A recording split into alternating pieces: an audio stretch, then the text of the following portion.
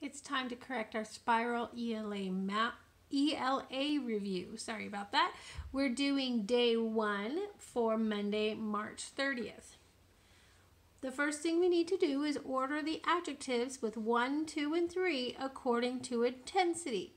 So if it's very light, we order it number 1. If it's strong, medium will be 2, and the strongest way to express what's happening, you're going to number that as number 3. So we have something that is soft, smooth, and fluffy. Okay, so the easiest way, the one that's not as soft or fluffy, is going to be smooth. Okay, next it would be soft. And as it gets even stronger, number 3 would be fluffy. Okay, it's getting stronger as we go up the numbers. Choose the correct word to fix the run-on sentence. She likes music, blank, she likes singing too. All right, singing has to do with music. If you like one, she likes singing because she likes the music. So we are going to use the word so.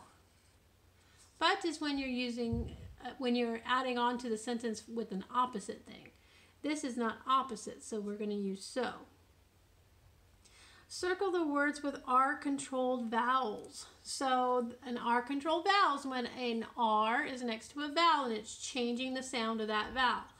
We went to the circus. See how R is changing the vowel sound of I? It's saying now instead of a short I or a long I. Same thing on birthday. It's saying again. So those are the 2 R-controlled vowels. We need to write a missing irregular verb. These verbs don't follow the rules to when you change them to the past tense. So go would be happening right now. In the past, you would say went.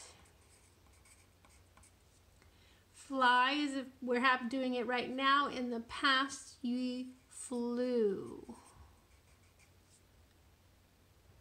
Okay, and here we have to circle our controlled syllables. Now these are all 1-syllable words, so we can circle the whole word. We have clerk. The R is changing the vowel sound of that E. It's not a short E or a long E. It's now saying Show doesn't have one. Gate doesn't have one. Miss doesn't have one. Smart. The R is next to an A vowel. So instead of long A or short A, it's saying R. So it's changing that. Thorn, again, it's next to a vowel. Instead of saying short O or long O, it is now thorn. Or R's next to vowels change the sound of that vowel. Okay, I'll see all of your work on Friday when you take a picture of the whole page.